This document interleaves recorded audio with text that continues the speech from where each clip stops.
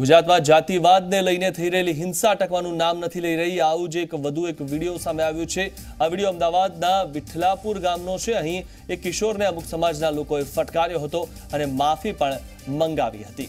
તો ઉલ્લેખનીય છે કે આ પ્રકારના જે વિડીયો છે, આ પ્રકારની ઘટનાઓ છે વારંવાર સામે આવી રહી છે અને માફી મંગાવતો જે બીજો વિડીયો આવો સામે આવ્યો છે। આ પહેલા પણ એક યુવક જોડે તેને માર મારીને માફી મંગાવતો વિડીયો સામે આવ્યો હતો। ગુજરાતમાં જાતિવાદને લઈને મારામારીનો ફરીથી વિડીયો વાયરલ થયો છે અને જાતિવાદને લઈને જે આ વિડીયો વાયરલ થઈ રહ્યા છે તે વધુ હિંસા ભડકાવી રહ્યા છે। જાતિમાં વધુ હિંસા ભડકાવી રહ્યા છે। દરબાર બનવું બંધ બાપુ હેડી તો શું બનવું જરા બાપુ પકડ અલા તે પહેલથી કીધું તું દરબાર બનવાનો બહુ શોખ હતો ને આને લાગે તું મેં તને કીધું તું આને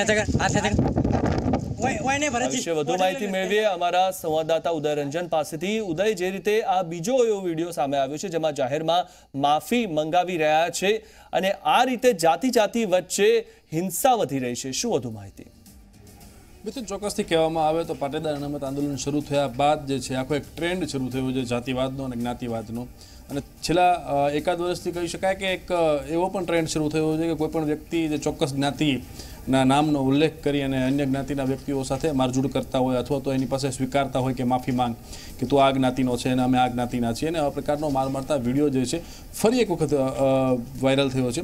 આ વિડીયો અમદાવાદ નજીકના વિઠલાપુર જે ગામ છે, એટલે કહી શકાય કે અમદાવાદ જિલ્લો જે છે એ અમદાવાદ જિલ્લાના વિઠલાપુર ગામનો છે અને આ વિડીયોની અંદર સ્પષ્ટ જે છે એ સંભળાઈ રહ્યું છે કે એક ચોક્કસ જ્ઞાતિના વ્યક્તિઓ જે અન્ય જ્ઞાતિના યુવક પાસેથી એવા પ્રકારની માફી મંગાવી રહ્યા છે કે તને શું અમારી જ્ઞાતિનો વ્યક્તિ બનવામાં ખૂબ જ શોખ છે, અને કહી શકાય કે આવા પ્રકારની માહિતી એને જે એના ગામમાં ક્યાંક કોઈ જગ્યાએ આપેલી છે અથવા તો કદાચ બની શકે છે કે નામ પાછળ જે હમણાં થોડા સમયથી જે ટ્રેન્ડ ચાલી રહ્યો છે કે નામ પાછળ લગાડવાનો ફેરફાર જે થઈ રહ્યો છે એ પ્રકારની જે શબ્દોનો ઉપયોગ થઈ રહ્યો છે એવા પ્રકારનો શબ્દ પણ ઉપયોગ ક્યાંક થયેલો હોય।